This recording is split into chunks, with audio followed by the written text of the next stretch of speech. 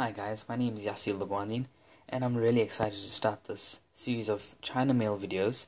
The goal is to share as much knowledge as I can and to share some of the experiences I've had purchasing stuff from China and to review some of these items. So let's get started.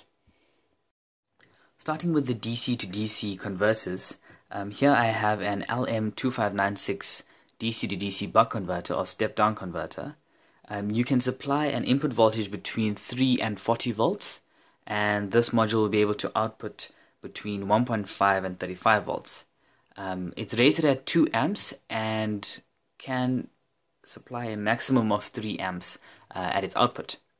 These are really useful modules, especially when dealing with chips like an ESP8266 or any project where you need to step down a voltage.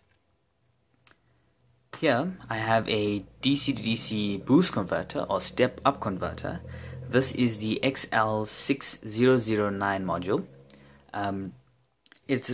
You can supply an input voltage of between 3.2 and 32 volts, and you can output between 4 and 38 volts, with a maximum current being 4 amps.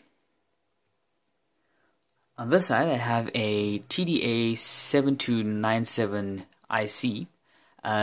This kit I bought off Aliexpress, and it came with all the components required to put this kit together, and it is a dual 15 watt amp that I plan on using with a Bluetooth speaker.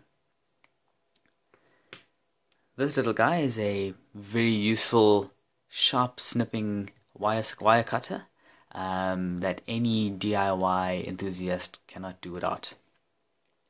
Along with my trusty glue gun that I purchased from AliExpress as well. I think this takes a 0.7mm glue sticks. I've tested it a few times and it works really well.